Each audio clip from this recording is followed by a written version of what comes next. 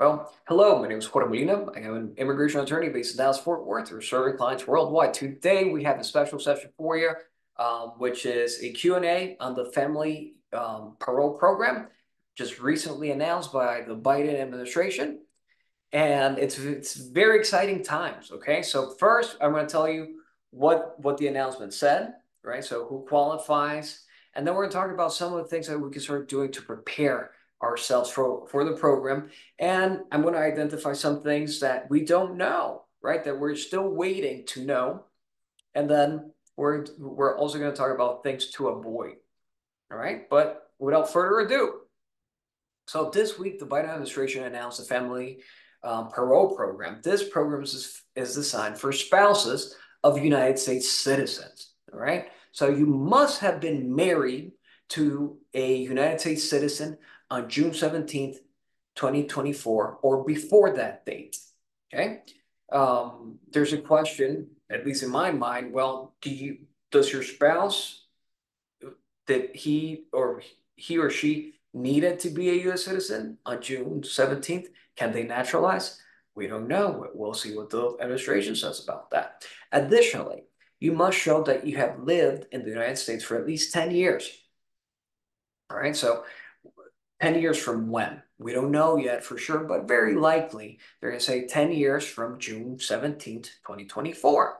So from at least June 17th, 2014. Okay, so that is, that is a very important date to keep in mind. Now, what can we do to start preparing for this program? All right, so first, right, so we know that we need to show that we were married at least to a U.S. citizen on June 17th, 2024. Make sure you have your marriage certificate, right? One. Two, start gathering evidence of presence in the United States for the last 10 years. So what kind of evidence? Tax returns. Tax returns are excellent evidence to provide. Pay stubs. Also bank account records.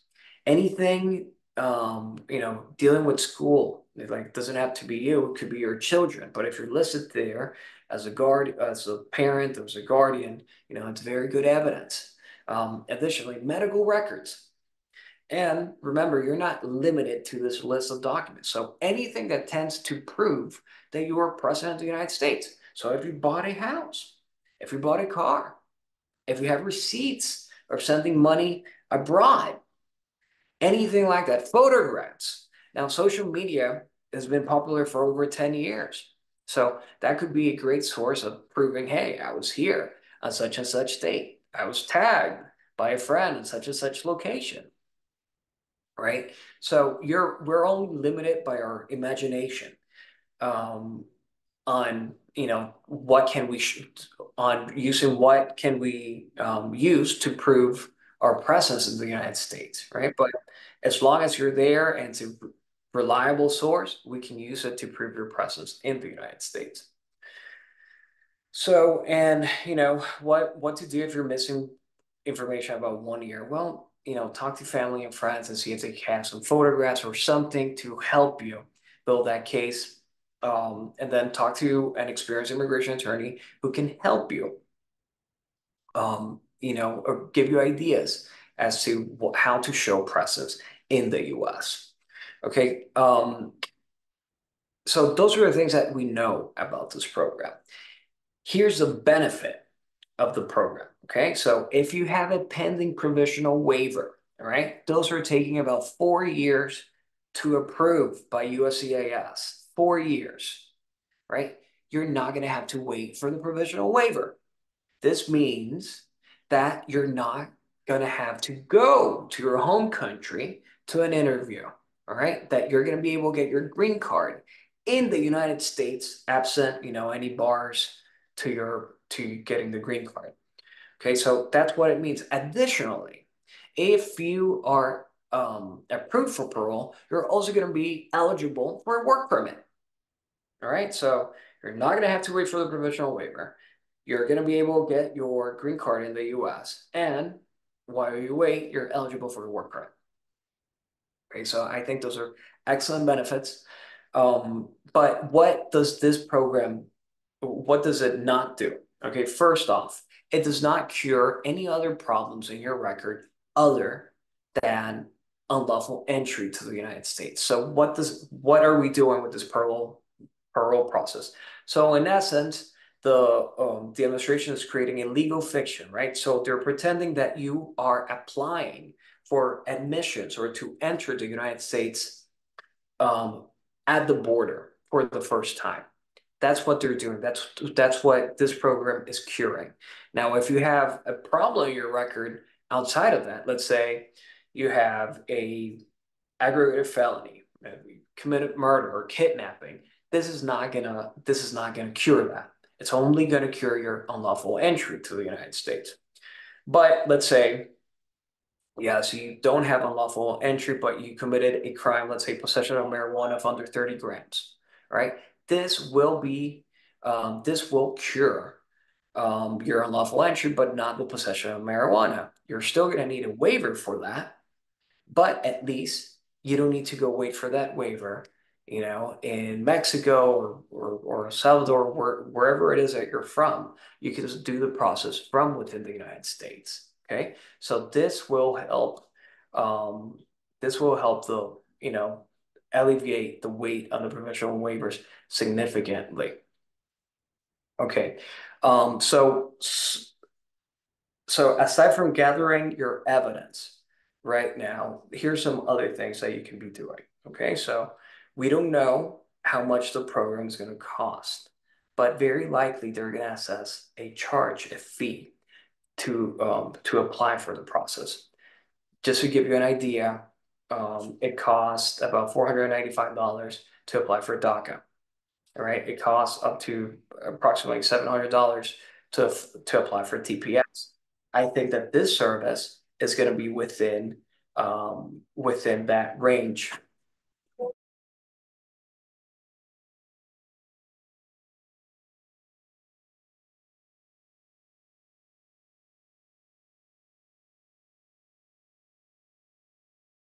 Okay, I'm sorry.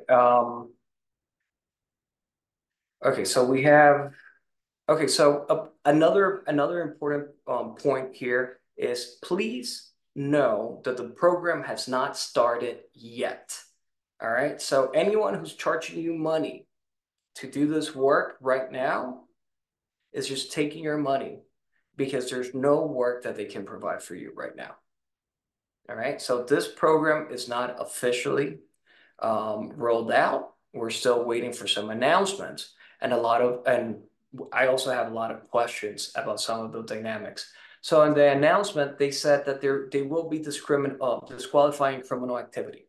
So for example, in DACA, a DWI is a disqualifying criminal activity. I'm hoping that a DWI is not disqualifying from this program, especially because the population that would benefit from here has been in the United States significantly longer than the people that were in the US when DACA was announced. So, we all make mistakes, but we don't know, right? So for DACA, a DWI disqualifying here, I'm not sure. I anticipate that it's not going to be the same bars as for DACA because of the language that they use. For DACA, they said a significant misdemeanor. Here, they're just saying disqualifying criminal activity. We don't know what that's going to be or what it's going to look like. We're still waiting. Okay. Um, Additionally, another thing that you can start doing if you have a complicated case, right? I think it would be a good idea to start analyzing whether this is all you need, or if you would like to move ahead in a complicated case in the United States. So, for example, many times a person opts to not go through the provisional waiver route because they brought a child with them to the United States. So they're worried that once they go to a consular interview, the consular officer is going to ask, well, did you bring someone else? And they're going to say, well, you brought someone illegally to the United States. You're going to need another waiver. And by the way, you're going to have to refile the provisional waiver, right? So that means that that person stuck abroad for 3, 4 years waiting for those waivers to be decided. So this benefit, where you can process a case in the US, will help you significantly, but you might need a waiver still. So it's important for you to analyze your case while we can. Another important thing, right? So we know that when DACA rolled out, they were processing those cases fairly fast during the first months, and then it started getting delayed, right? So I think it's a very good idea to have everything ready so we're able to file quickly, so we don't wait a long time down the road. Okay, but with that, folks, we're gonna open it up for questions.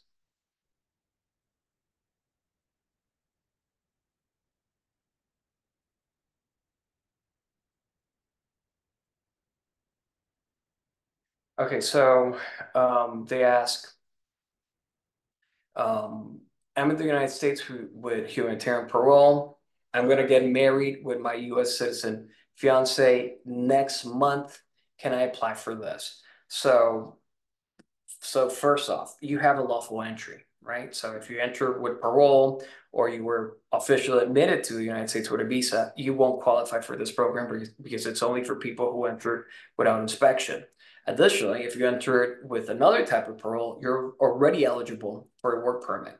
And finally, this person is not married to to a United States citizen yet, or as of June 17th. So they wouldn't qualify for the program even if they needed it, which in this case, fortunately, you do not need it.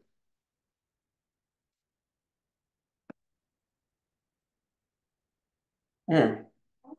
Great question. Hello, I have DACA and I'm 31 years old. I got married last year. What documents do I need to prove my stay in the US for 10 years? All right, so fantastic. So by definition, for DACA, you must have lived in the United States since at least 2007.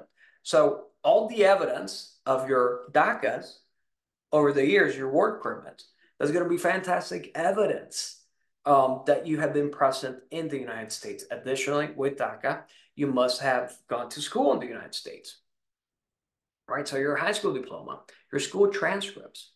Now, presumably, if you have DACA, you've also been working, right? And then your pay stub records, or maybe a letter from HR saying, yeah, this person worked here from such and such date.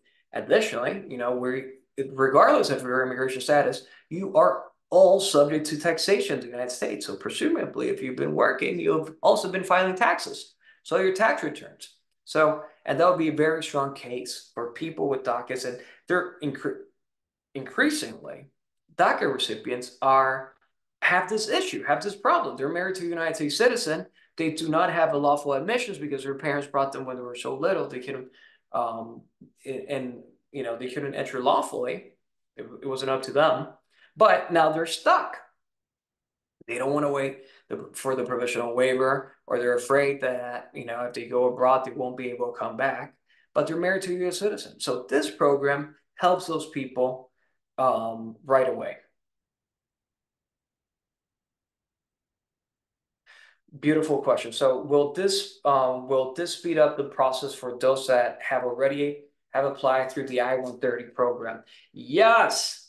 So it's not going to speed up the I-130, but what this is going to do is that if you have an I-130 pending and your spouse had to leave the United States, they're not going to have to leave the United States. They're going to be able to apply for the green card in the US. And by the way, they're also going to be eligible for a work permit while they're waiting for that. So right now, if you file an I-130, there's no benefit to your spouse.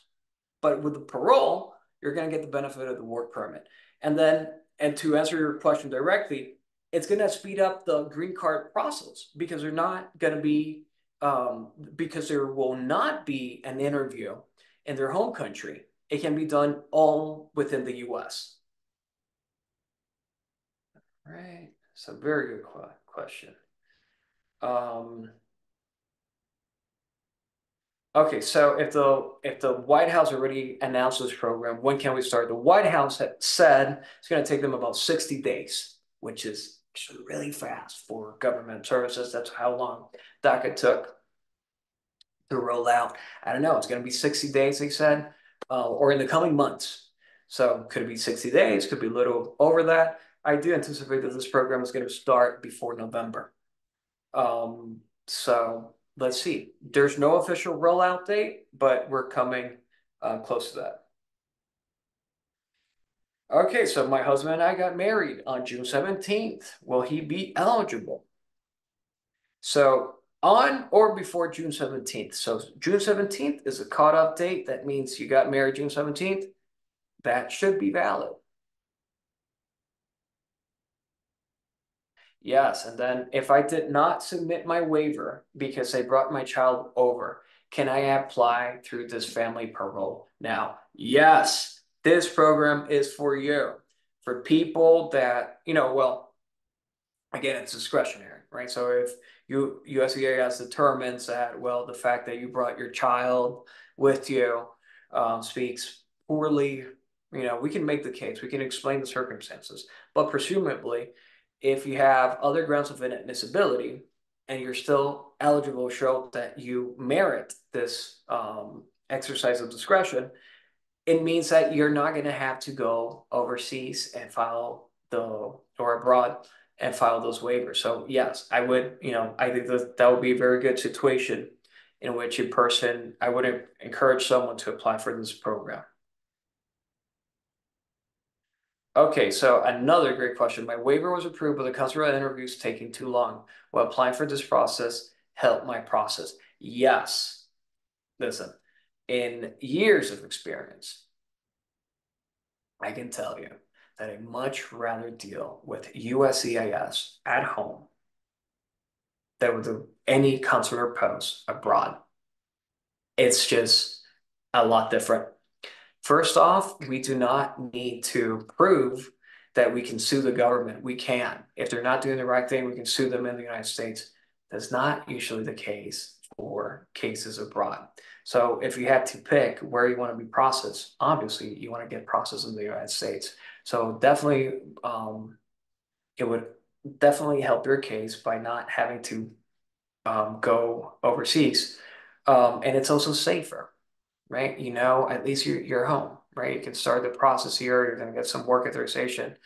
And you take that decision away from a consular officer who might not be very diplomatic when they look at your case, even though they're diplomats.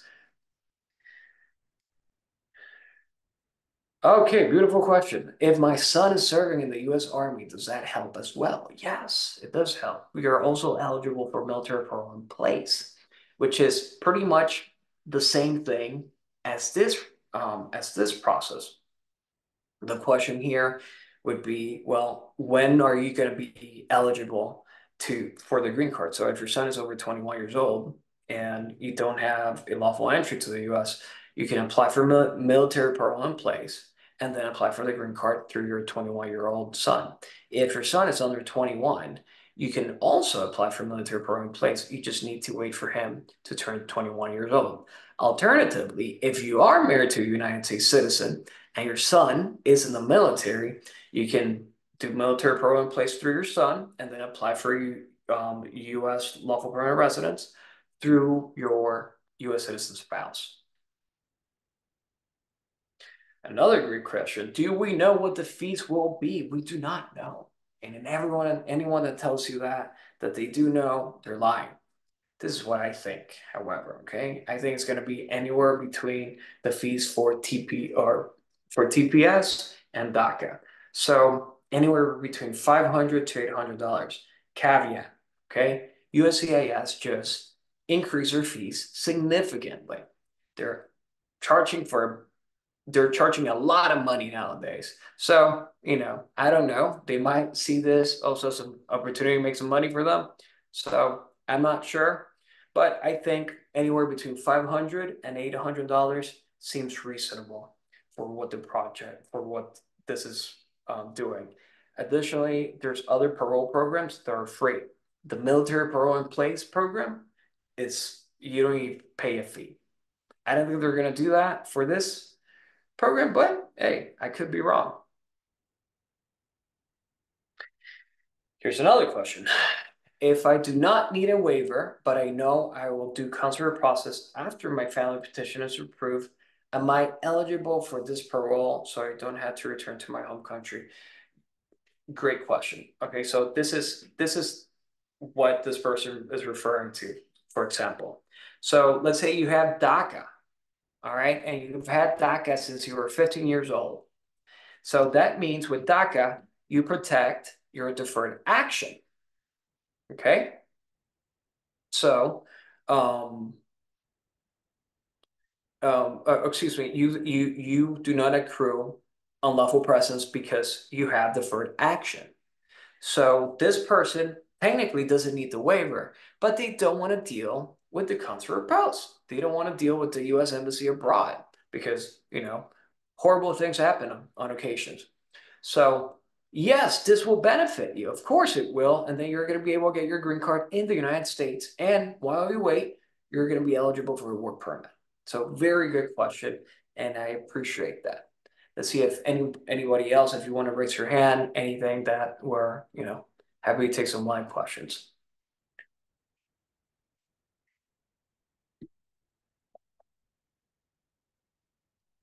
All right. Well,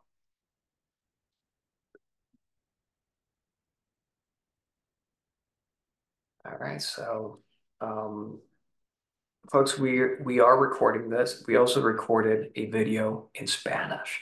If you or a loved one, could benefit from this information, check it out online.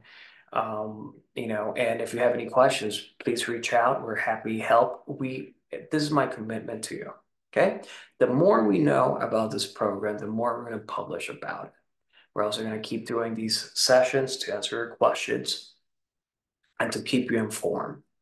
Um, if you think that yourself or a loved one or a friend could benefit, you can refer them to our website, our YouTube channel, our social media, or they can call us. We'll be happy to provide more information about this. And we're committed to, as we learn more, to keep you informed. And then finally, if you like this, please follow us on social media, YouTube, leave a comment. I appreciate the questions.